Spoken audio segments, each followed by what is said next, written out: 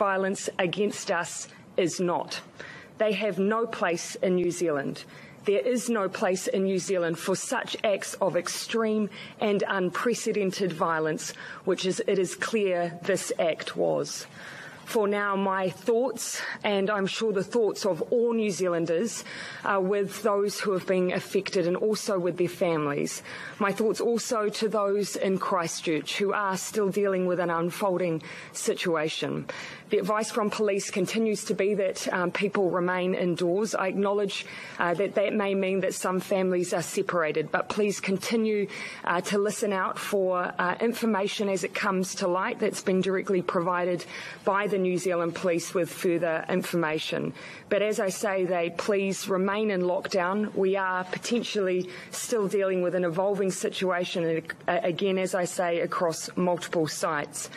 Please be assured, though, the police are actively managing the situation. Christchurch Hospital is dedicated to treating those who are arriving at the hospital as we speak as well. As soon as I leave here, I will be returning directly on a King Air flight to Wellington. Agencies are already convening in Wellington. I will be looking to meet with them as soon as I land. It's my expectation that once I arrive and have been briefed, I intend to speak again publicly after that point. I'm happy to take questions. Prime Minister, what can you tell us about how, when and where the events unfolded today? Look, it's only a matter of a few hours ago, of course, that I was advised of the situation and that it was an evolving situation.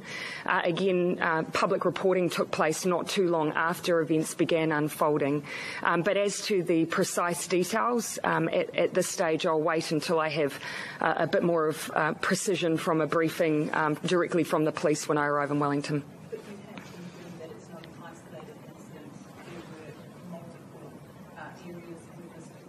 At the moment, the police, although they have stated that they have one offender in custody, they have advised that there may be other offenders.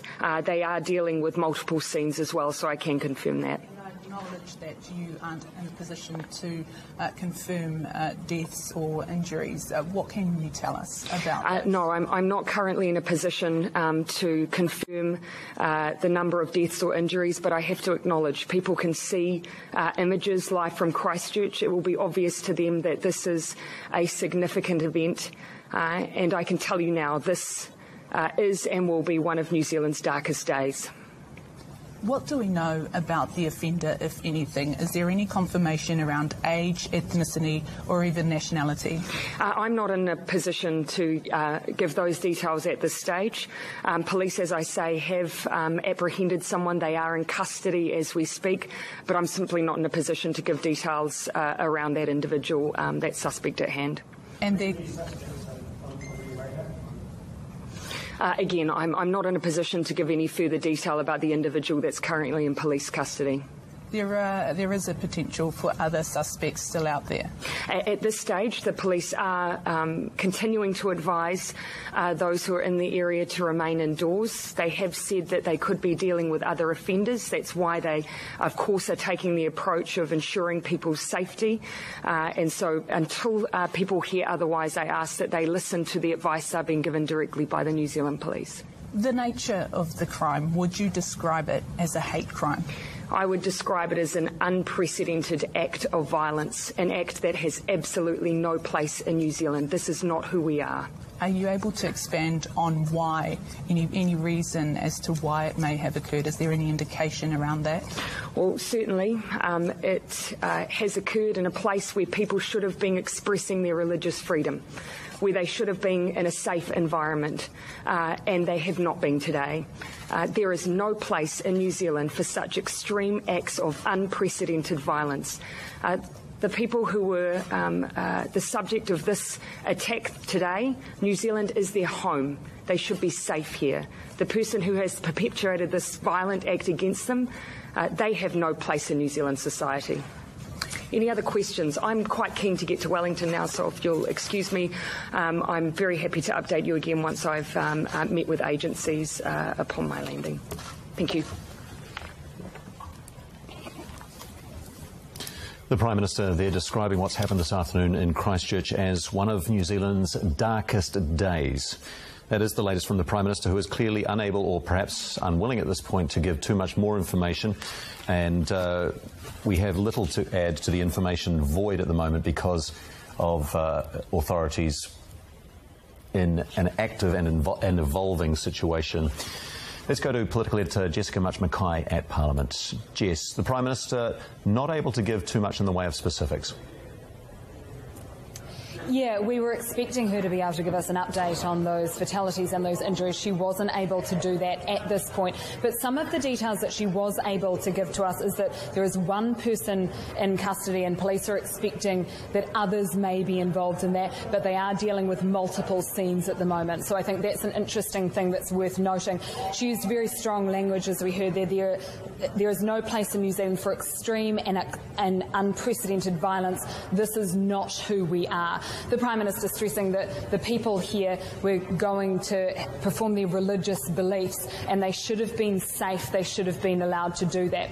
Logistically, the Prime Minister is now jumping on a plane from New Plymouth. She's heading back here. Officials are already gathering here at the Beehive. She's getting a briefing as soon as she gets off the plane, and she is expected to update us here on more information to hopefully be able to give us some of those specifics so that we can paint a better picture of exactly what's going on here. And of course we'll bring that to viewers as soon as that becomes available as well. Yes, the Prime Minister calling it one of New Zealand's darkest days. This situation still evolving across multiple sites, and that adds to Mike Bush, the Police Commissioner's comments that Muslims across the country should not attend mosques this evening, which indicates, of course, the breadth and potential severity of the situation, that this is not necessarily a lone incident, that there are fears clearly of secondary incidents.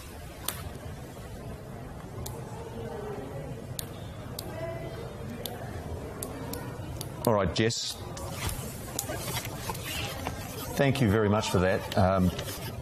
Police, we can confirm that one person is in custody. Police are clearly still uncertain and tense. We've seen raised guns at police cordons simply out of fear of approaching vehicles, and we've seen policemen with guns going from car to car trying to establish that the area is safe.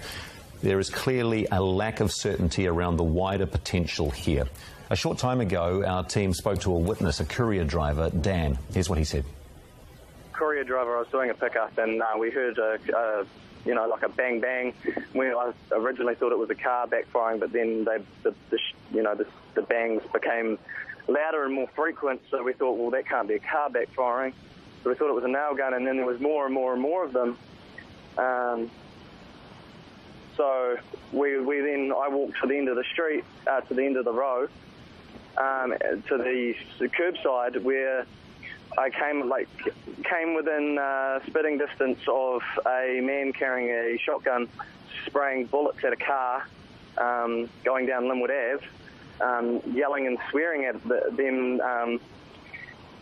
And then the guy walked away, and I showed the cops where the gunman was that was shooting on the street. And yeah, now we're just all in lockdown and we can't do anything. A major shooting in Christchurch. That was a witness courier driver called Dan. And of course the incident has seen an example of what the security analyst Paul Buchanan called white supremacist attacking the Islamic community. Earlier we spoke to Anjum Rahman from the Islamic Women's Council, and she says their community have received threats before, but nothing specific.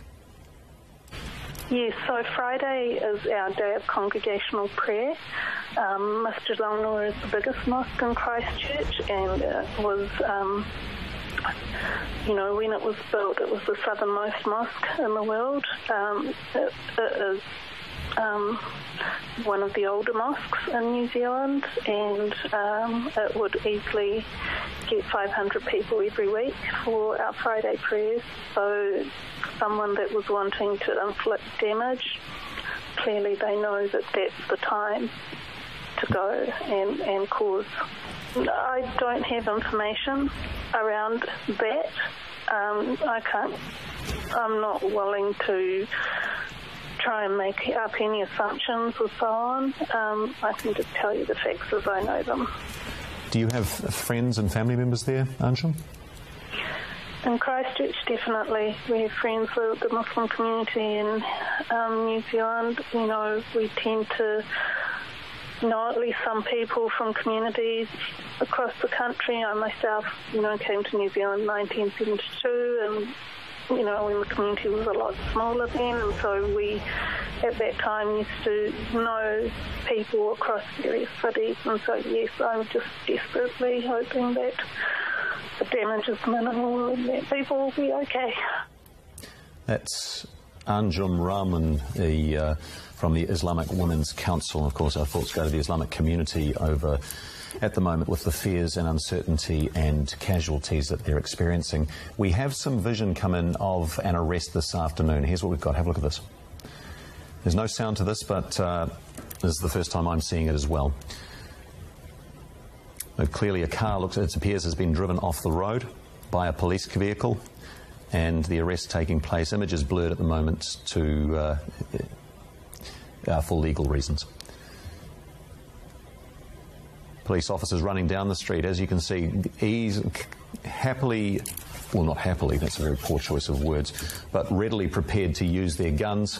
Guns on display, guns raised. We've seen all through this afternoon that scenario applying right throughout Christchurch, particularly around the cordoned off area, where Mike Thorpe joins us from now, and he's outside the hospital. Mike. Yeah, Simon, still very little to report from here in terms of activity. We are still in lockdown, both at the Christchurch Hospital behind me and the outpatients behind the camera.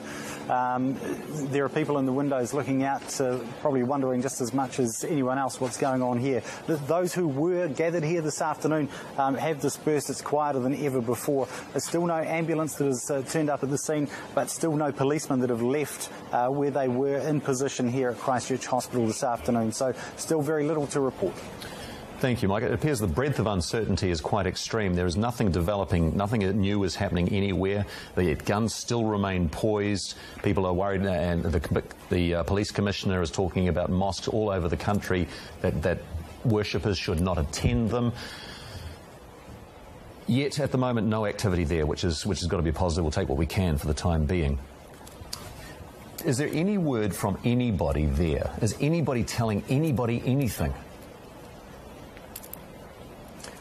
All I've heard this afternoon is we are in lockdown, you cannot come in. And that's being told to those who have tried to access Christchurch Hospital, obviously to see those inside, not necessarily related with today's events, but it's under very, very strict control at the moment. It's almost unnerving itself that it is so quiet. CDHB have been unable to confirm with us just yet the number that have been brought here to hospital or the status of those who have been brought here. So we are waiting to hear from them.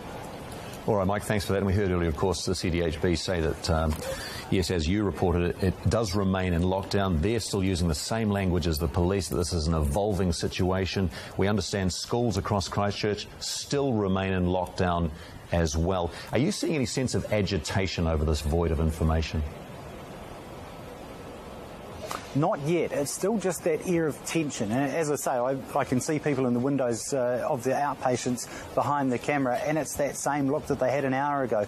Not so much agitation, even though they're not allowed out. They just want to know what's going on. So it's more tension than it is anything else. We've had a few people come up to us and ask us what's going on, and we can only tell them what we're telling you.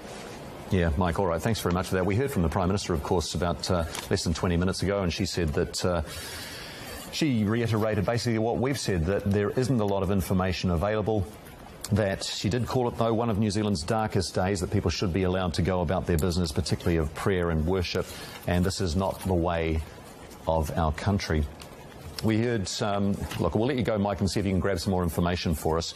We also heard from security analyst Paul Buchanan earlier, telling us that white supremacists were in action in Christchurch. He was prepared to name the individual who we believe has been arrested. We're not going to just do that just yet. Right now we have, well, timely, of course, because we understand the schools are still in lockdown. Whetu Cormac from the Principals Federation, he joins us on the phone now. Whetu, kia ora, thank you for joining us. What can you tell us? Speaking to education officials, we understand that all of our schools are in lockdown, and we are confident our whānau and parents should be assured that their teachers and school principals will be taking care of their young ones until the situation is resolved. So your advice to parents is simply to stay home and watch the television? I believe that is a good information for our parents, that they should stay home and wait until police and also whether the schools will be in touch with them. There will be some communication, I'm sure, through schools. So just to reassure our families is that all of the schools in Christchurch will have lockdown procedures and policies in place, and they would have practiced these in the past, and that they can feel confident that their teachers will be looking after their children for them. What information have you directly received from authorities? The information that I have is that our local regional school leaders have been in touch with the Ministry of Education to assure them that everybody is safe, and ministry officials have been directly in touch with me as well. When were you last in contact with them? Around about 15 or 20 minutes ago. And you are getting regular updates? I'm sure I'll be in touch with the Ministry of Education. I've spoken to the Secretary of Education, and so I'm sure those conversations will continue as this unfolds. So just to reassure our families and all parents that their teachers and principals will be taking care of their children. The procedures are well established? Indeed. Have you received any information as to speculation when this might be resolved or when lockdown might be lifted? I can't give any of that information. Obviously, that would be information that we'd need to seek from the police and those authorities. All right. What happens now for the schools, though?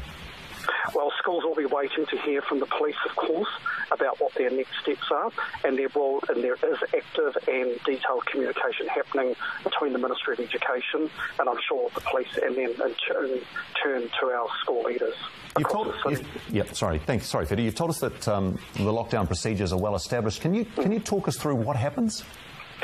Over a number of years now, schools have brought into place these policies, and in my own school in South Dunedin, these are regularly practiced, and so the children will be fully aware of how they should react when the